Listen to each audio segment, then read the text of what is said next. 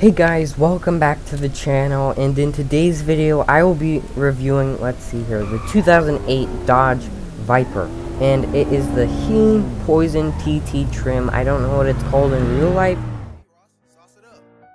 Pull up in a ride, painted with some decals. I ain't never stopped, can't be trusting any females. Got a shorty blog, had a texting through the email. Walking right on top, I won't fall.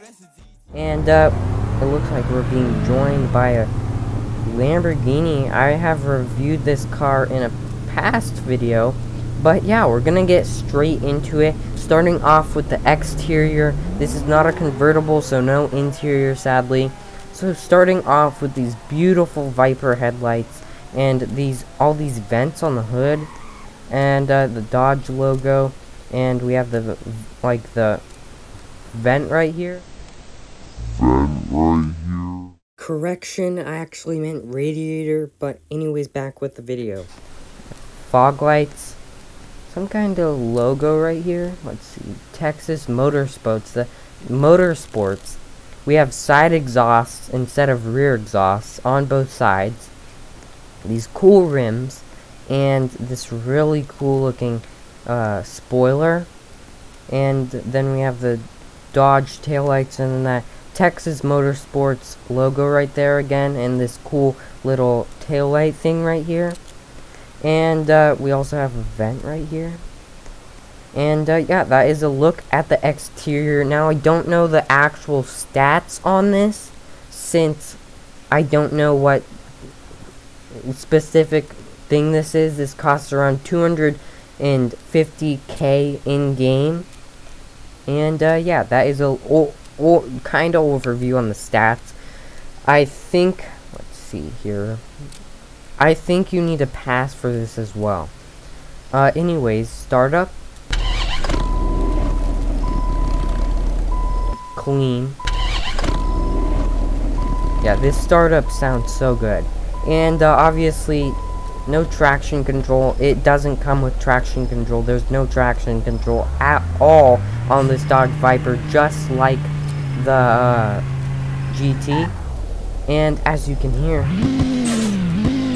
there is a massive turbocharger in this.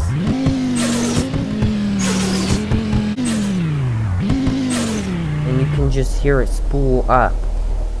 And sadly it's nighttime.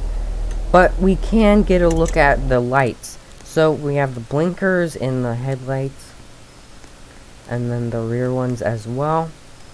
Also, something cool about the Dodge Viper, that is a tail light. And yeah, that is a good look at the specs and customization and a bit of a startup. And since it has no traction control, just like the GT, it does a bit of a burnout.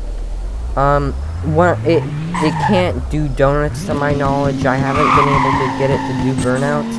It just kind of loses its grip when I try to do it, unlike the GT. And yeah, now we're gonna go ahead and go onto the highway and test out the specs or the acceleration and top speed.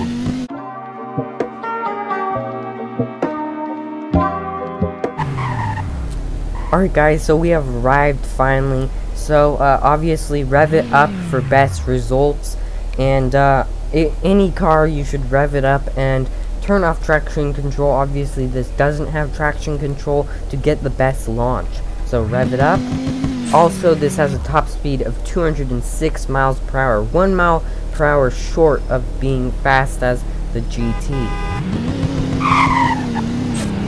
We're getting interrupted by a Tahoe.